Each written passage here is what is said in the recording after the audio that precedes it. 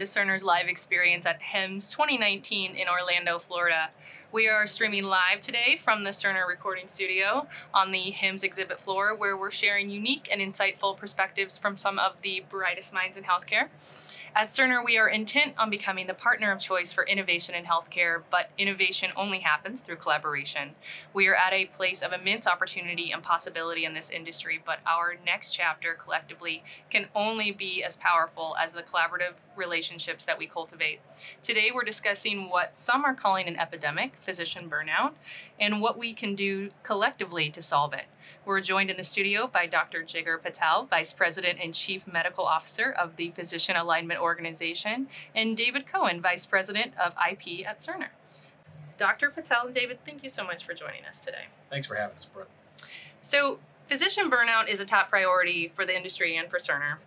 Recently, Medscape published a report stating that 42% of physicians experience symptoms of burnout and 15% of physicians reported feeling some sort of depression. Those are pretty staggering statistics here.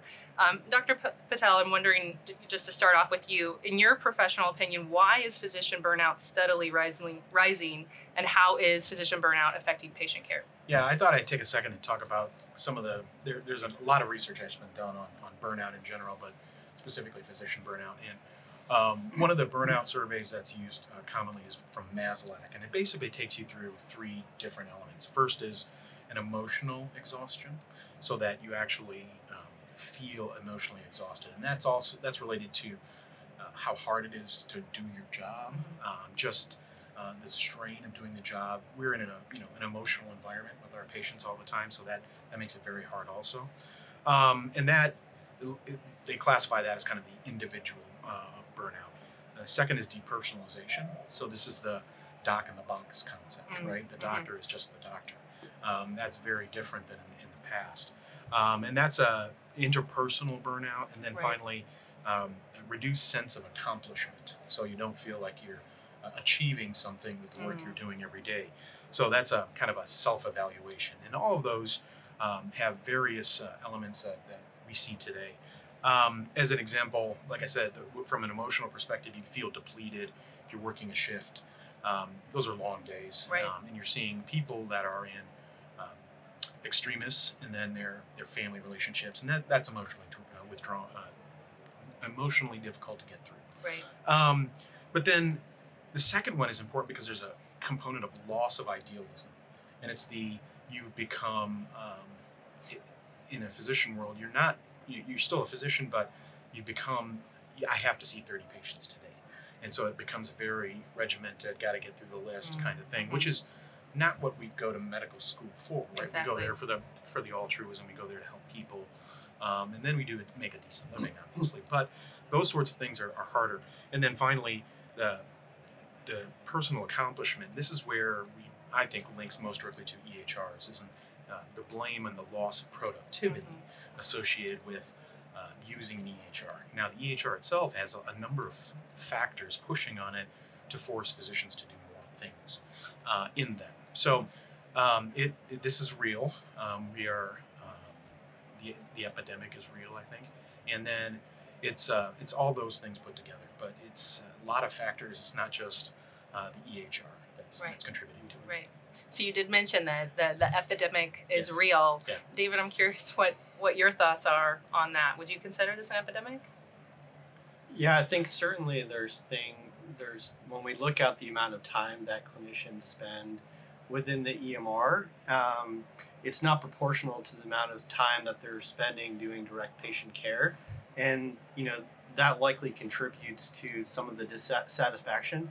We hear, Jigar and I hear all the time that clinicians went into medicine because they want to care and treat for their patients, not necessarily spend their time, documenting things in an EMR. So I think that's one of the opportunities for Cerner is to look at how we can, give clinicians some of that time back to better manage and care for their patients. And, we hear a lot about the relationship side of healthcare, which is physicians want to establish and have relationships with the patients that they're serving. So helping them to return back to that relationship aspect of healthcare. Yeah, that's great.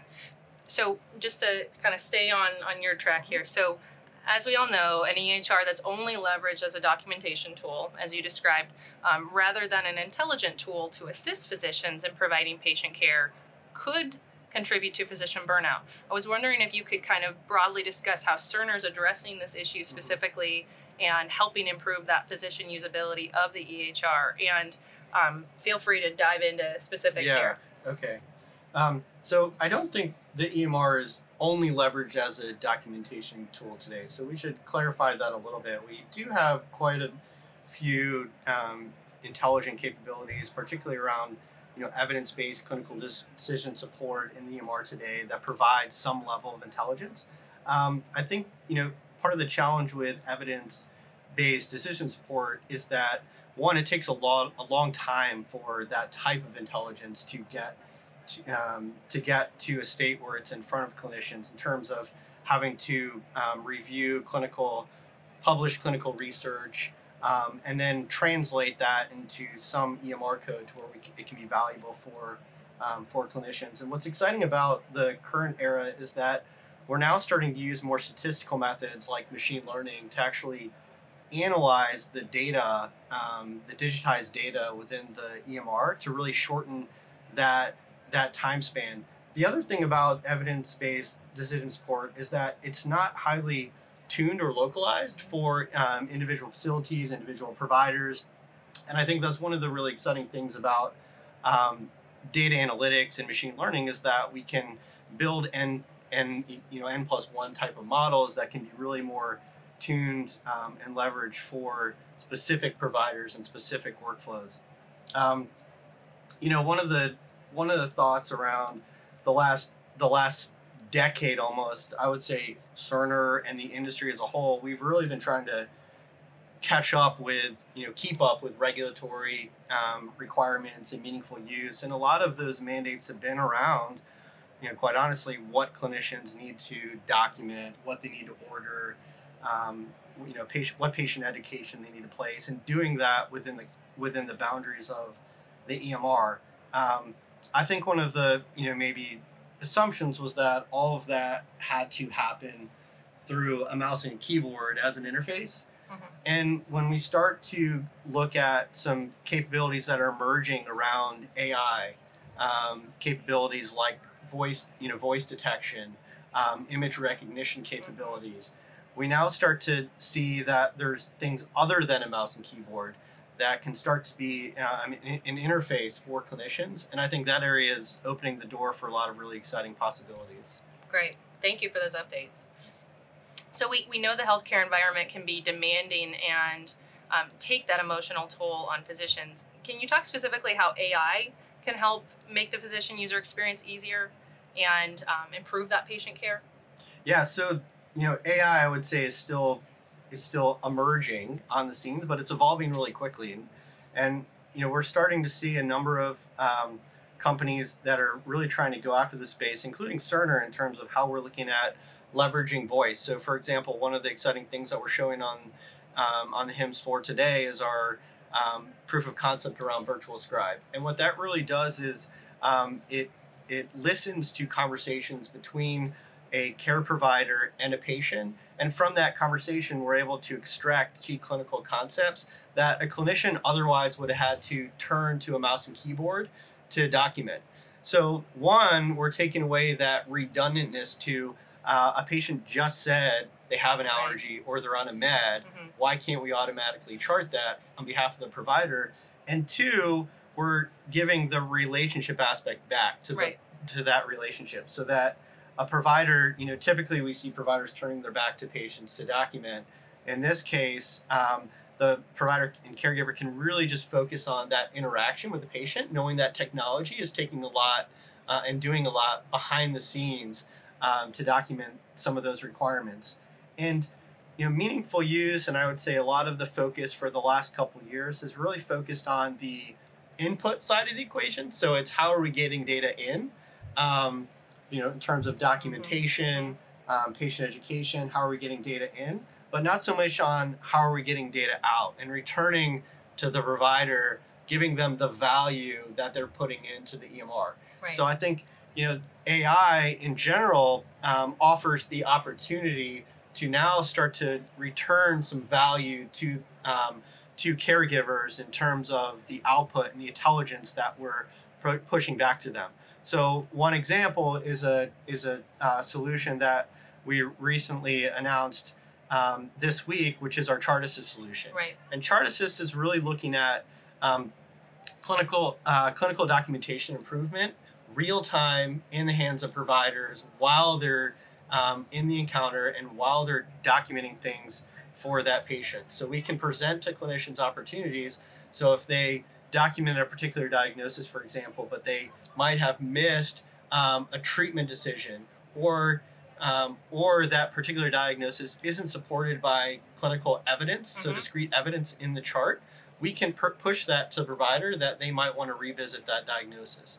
And inversely to that, we can also propose diagnosis to providers. So if there's evidence in treatment in the chart for a particular diagnosis, we can suggest to a provider that they might want to investigate that further. So all these things are opportunities in which now AI and machine learning are starting to create new intelligence and new insights to where we can push some of those insights to the caregiver and really help to reduce some of the cognitive load. Right? If we think about the amount of data in the EMR, it's really very difficult to conceive having to filter through all of that to make clinical decisions. Right. Right. Yeah, I think, to David's point around, that gets back to the burnout and helping them be more efficient in gathering that information, putting it in the context of the patient. They don't have to think about it, so the cognitive workload definitely decreases, and then you have more accomplishment as a result. So definitely very much tied to a possible solution to bring down some of the symptoms of burnout. Great.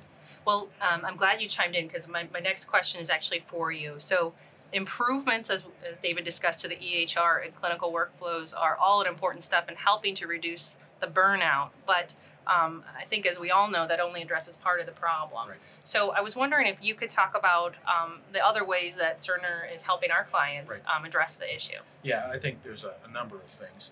First, we'll start on the technical side and talk about human factors research and usability research. There is a burgeoning field of human-computer interactions that we have a team focused on, understanding how people think in that interaction. And if we understand how they think better, especially a physician and other clinicians too, are different than, say, a computer engineer and how they think about it. Every time I visit our innovations campus and I see guys looking at lines of code, and it's very different than what I need to consume and synthesize something for them back. And that extends to our partnerships with our clients, thinking about how we optimize their efficiency. We've got tools in the solution, lights on in advance, so we can understand their experience, particularly from a time perspective. The one thing we need to do more of, I think, is think about practice redesign. So when you think about how do you give folks to the ability to work at the top of their license and not necessarily require the physician to do everything, or the nurse for that matter, to do everything.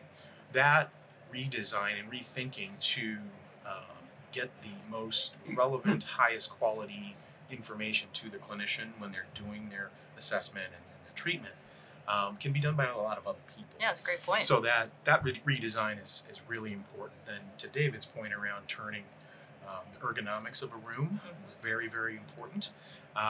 We are never taught, and I haven't run into a medical school yet. I think they should be doing this. How do you interact with a patient? You in your second year of medical school, you learn interview skills. How do you interview a patient with a computer in the room too? Those basic actually training somebody how to do that is something that we can start to do, as opposed to just assuming it's there and that they'll figure it out. So there's real science there that can be used to on a number of different fronts to have clinicians interact better. Great. I was wondering if you could touch a little bit on, there's a recent study by AMA and MedStar on physician burnout. Could you touch on that a little bit? Yeah, and it's really around usability and making sure that the solution is configured properly. And there's a lot of little things you can do in a clinical workflow without writing any new code, changing some configuration that really gets you to a better experience right up front.